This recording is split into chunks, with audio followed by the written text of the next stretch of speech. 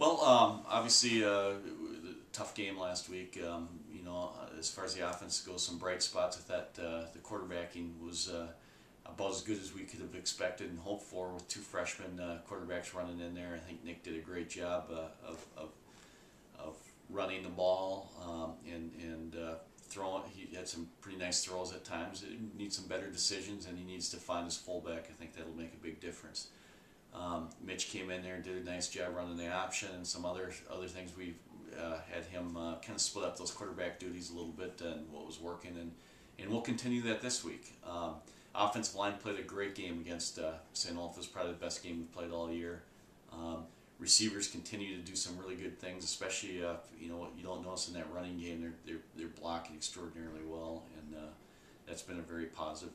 Tough thing is we lose Taylor Freetley, our leading receiver, kind of our go-to guy. We lose him for the year with on the last offensive play he dislocated his broke his collarbone, and so he had surgery and he's out for the year. We'll miss him a lot.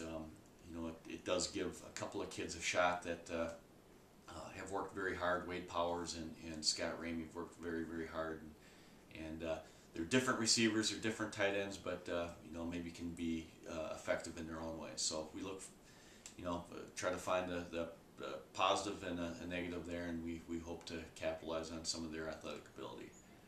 As far as Augsburg goes, like every other team this year, it seems like we've loaded up on this front end. They're a very, very good team.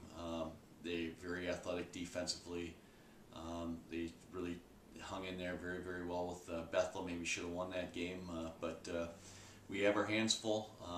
They run a four-man front, try to get an extra body to the ball all the time. So we have to make sure we're spreading them out a little bit and trying to use our athletic ability to match up with theirs and see what happens. I think again you'll see Nick Martin and Mitch Hendricks at the helm at quarterback.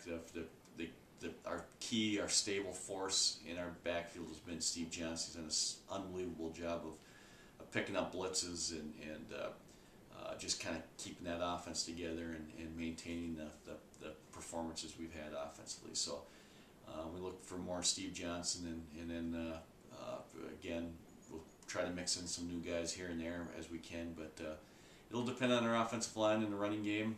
Like it was last week, I thought we ran the ball well. We got to continue to do that and build on that.